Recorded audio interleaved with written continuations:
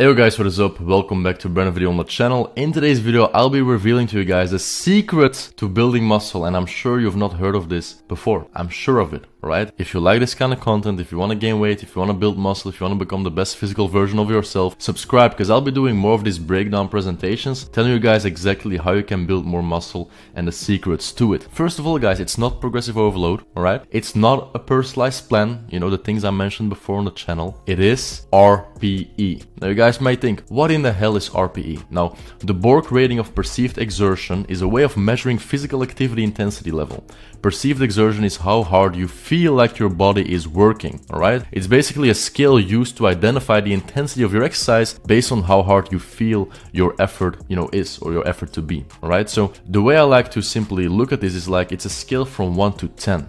Alright? Why is this so important? It's important because of the intensity, alright? If you really look at how muscle is built and how muscles grow, you simply have your muscle fibers, you break them down, you literally make tears in your muscle fibers, and by giving your body the right recovery, sleeping enough, eating enough protein, and simply recovering in the right way, your body will come back stronger. It will repair those muscle fibers and there will be growth. Why will there be growth? Because your body wants to adapt to the stress that has been put on your muscles. That's why it's important, as we mentioned before, to have progressive overload, to keep challenging yourself, but it's also why it's important to train with the right intensity, because if you don't train intense enough, you're not breaking down enough muscle fibers and you simply can't, have tears in your muscles to then come back stronger, alright? So stop training like a pussy. To simply put it in a simple way, make sure your intensity is high enough so you're breaking down muscle fibers, and you do this by upping the weight, upping the intensity, and picking things up. I always say it like this, and as I told you guys before in a video, if your celebrity crush was next to you, alright, let's say Margot Robbie, she's beautiful,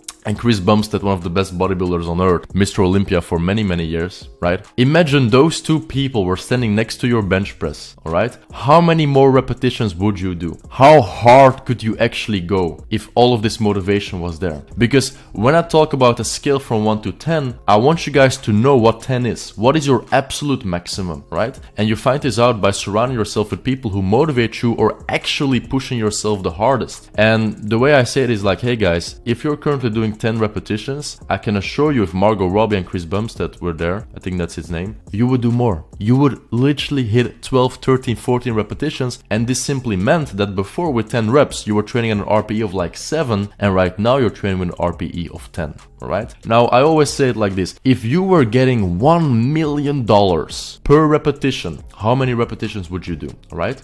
And our goal with RPE in mind is to find your absolute maximum for 10 repetitions. So let's just imagine for a moment if you do 60 kgs on a bench press and you would get $1 million per repetition, and these two people were watching you, alright? Your absolute maximum is 10. Even if I would pay you all the money in the world, your absolute maximum, guys, is 10. Then I want you guys to do 9. So once you know your absolute maximum, your RPE 10, the hardest thing you ever felt, I want you guys to train from 8 to 9. Why? This will make sure you leave 1 rep in the tank, alright? So this is gonna make sure you're very close to breaking down all the muscle fibers, but you're not breaking down too many muscle fibers to the point where you can't recover, alright? But you're breaking down enough muscle fibers to make sure there is muscle recovery and you will come back stronger, alright? But the main takeaway has to be that you have to stop training like a pussy, because currently you guys don't know your RPE 10. You guys currently don't know your maximum intensity, your max intensity. You guys don't know this because you've probably never really trained like this, alright? So I advise you guys on the big movements like a dumbbell press, a bench press, an overhead press, to get yourself a friend or a spotter,